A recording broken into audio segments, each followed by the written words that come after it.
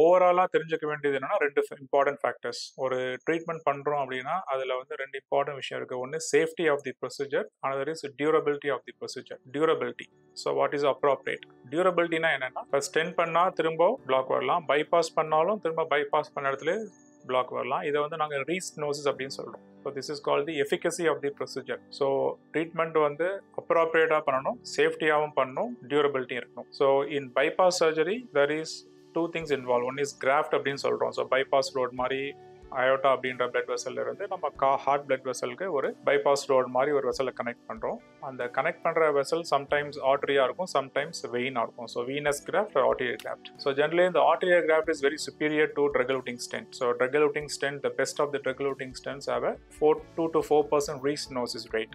So 100 பேருக்கு stent பண்ணால் 2லேருந்து 4 பேருக்கு ஸ்டென்ட்டுக்குள்ளேயே சதம் மாதிரி வளர்ந்து ஸ்லோவாக பிளாக் வரலாம். இந்த பிளாக் வந்து சடனாக வராது, it will be a slow issue. Generally it comes between 4 months to 9 months in a stent. அந்த மாதிரி பிளாக்கேஜ் வந்துச்சுன்னா அதுக்கு ட்ரீட்மெண்ட் வந்து திரும்ப ஒரு ஆஞ்சியோபிளாஸ்டி மாதிரி ட்ரக் கோட்டட் பலூன் பண்ணுற மாதிரி வரலாம். இப்போ பைபாஸ் சர்ஜரிலையும் பைபாஸ் பண்ண இடத்துலேயே திரும்ப பிளாக்கேஜ் வரலாம். ஸோ இந்த பைபாஸ் கிராஃப்டில் வந்து ஆர்டரியல் கிராஃப்டில் பிளாக் வரதுக்கு சான்ஸ் ஓன்லி less than 1%.